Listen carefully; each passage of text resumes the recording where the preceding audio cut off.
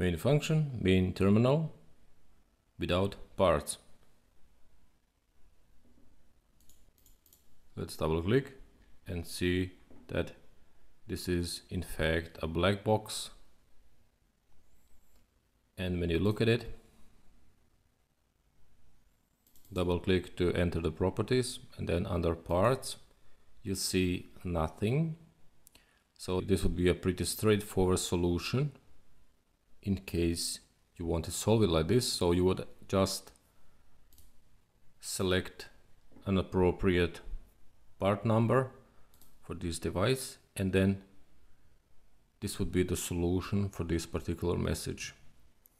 On the other hand, there are devices inside projects from real life where you don't want to assign a part because those are going to be supplied through a mechanical engineering department, and you just need to represent them over here as a device but without any part number. You could ignore this message, but if your customer is persistent on having you solve this message, in that case you would need to. This is a trick some of the German car manufacturers use on their projects.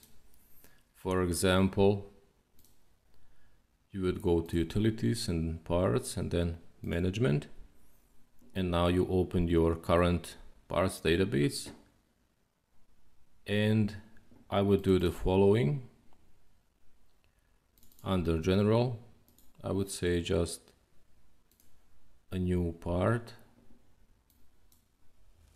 and I would say for this one this is going to be a dummy part.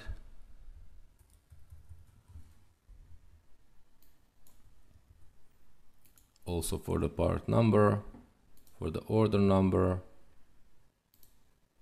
just as a reference, apply and close. And yes, I would like to synchronize the parts data with my current project, and yes. And now let's double click one more time on one of the messages, so this one, and double click over here. Let's assign a dummy part.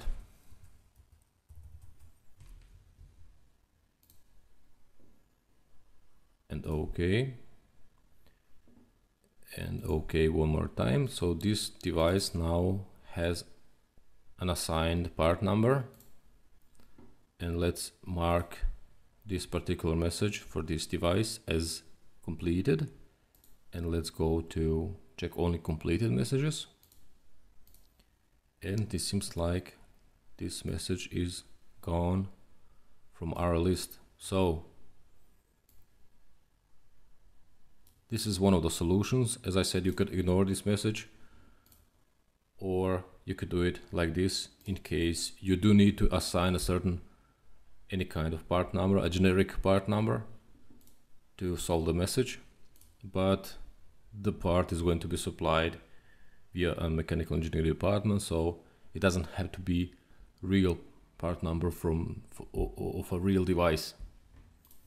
And that's it.